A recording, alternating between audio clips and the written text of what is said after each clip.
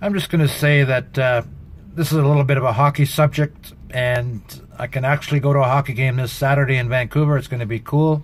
I just want to comment on number 40 for the Vancouver Canucks, Elias Pettersson, the greatest hockey player to come into the league since Mario Lemieux.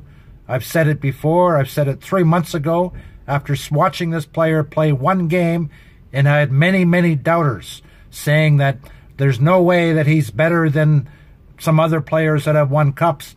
I'm saying at 20 years old, I would rather pick him than anybody in the whole league that's come into the NHL since Mario Lemieux.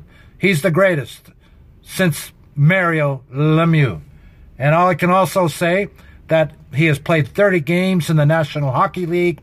He has 2 5-point nights. Not many players in NHL history have got multiple 5-point nights in their first 30 games in the National Hockey League, and especially at 20 years old. I also predict he will also get another 5-point night before the end of the season, if not 2 of them. So that is my take on number 40, Elias Pettersson, the greatest since Mario Lemieux.